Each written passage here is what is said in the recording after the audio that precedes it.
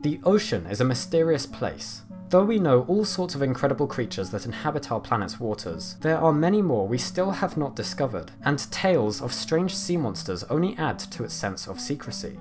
One particularly intriguing claim of an as yet unknown marine animal that's persisted for nearly 300 years is that of Steller's sea ape. Georg Wilhelm Steller was a German naturalist born in 1709 who was instrumental in documenting and describing the natural history of Alaska and the Bering Sea. He was a member of Captain Vitus Bering's Great Northern Expedition, a Russian mission to map new areas of the Siberian coast and parts of Alaska, as well as to discover new islands. Steller was aboard one of the two ships on the expedition, the St. Peter, and over the course of the journey he was responsible for describing all sorts of species new to science. These species are now named after this naturalist, and include creatures such as Steller's sea eagle, Steller's sea lion, and the recently extinct Steller's sea cow, which we've discussed in a previous video. Although these organisms that Steller documented have since been encountered by other people and are recognised as real existing animals, one of the creatures Steller documented has remained a mystery, and to this day has still not been witnessed by anyone else: Steller's sea ape. The encounter with the sea ape took place on the 10th of August 1741 off the coast of the Shumagin Islands in Alaska. Steller reported how he observed the creature for 2 whole hours, and then proceeded to record a description of its appearance. It was about 2 Russian ells in length, he wrote, which is about 6 feet, and the head was like a dog's head, the ears pointed and erect, and on the upper and lower lips, on both sides whiskers hung down. He also recorded how the body was longish, round and fat, and the skin was covered thickly with hair, grey on the back, reddish-white on the belly, but in the water it seemed to be all red and cow-coloured.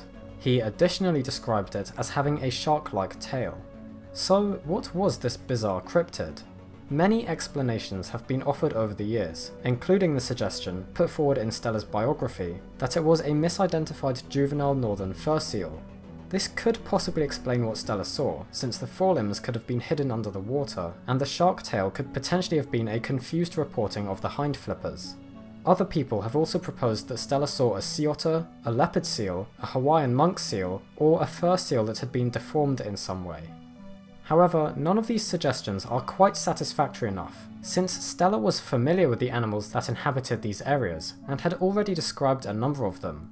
Additionally, as I've already mentioned, he noted that he watched this creature for 2 whole hours, and apparently even attempted to shoot it, so he definitely got a pretty good look at it, and it just seems unlikely that an incredibly observant naturalist like Steller would be so unable to identify an animal he already knew, or that looked fairly related to ones he'd encountered before.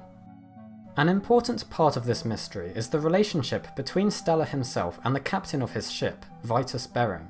Steller did not get off to a good start on the expedition, missing the original departure in 1738, and subsequently having to travel for the next 2 years overland to Okhotsk to meet the ship there.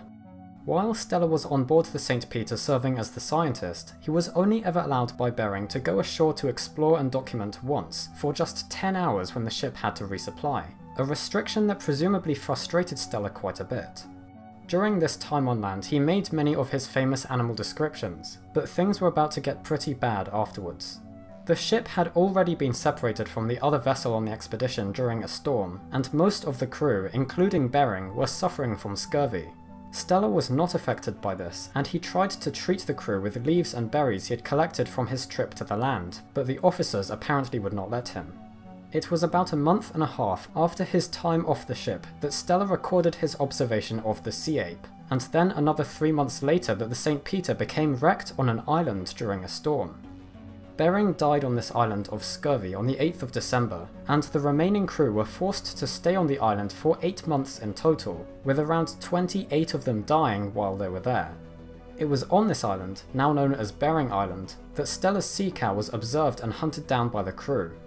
Eventually, the survivors were able to put together a small vessel from the remains of the St. Peter and made it back to mainland. After this, Steller stayed and continued to document the Kamchatka Peninsula for 2 more years, before he was recalled to St. Petersburg. Along his return journey, Steller developed a fever, and he died in November of 1746. And what does all this have to do with the sea ape? Well, since it seems unlikely that a naturalist as careful and observant as Steller would so badly misidentify an animal like this, It's very possible that the sea ape was actually never an aquatic mammal, but rather one he shared the ship with. The description of the ape's face, with its long whiskers that hung down, seemed to match the facial hair of a certain member of the ship's crew, and the description is suspiciously omitted from his official reports and the ship's logs, only existing in Steller's personal notes, which would eventually be published as a book called Journal of a Voyage with Bering. But possibly the best evidence for what the sea ape really was can be found in Steller's name for the organism. Though it's often said to have been called Simnia marina, the full name that Steller gave it was Simnia marina danica, the Danish sea ape. And who was the only Dane on board the St. Peter? Captain Vitus Bering, a man that Steller seems to have had a great contempt for. It's very probable that Steller, in his frustration at only being allowed on land once, and at having to face such terrible conditions in the freezing Arctic waters, decided to describe the man he blamed most for his situation as an unflattering sea creature that he even tried to shoot a couple of times. The report of the sea ape in his notes was published after Steller's death, and it seems his unexpected passing meant he couldn't remove the description from the publication, or explain that it had been a joke. To me at least, this explanation seems the most satisfying, and honestly really quite funny.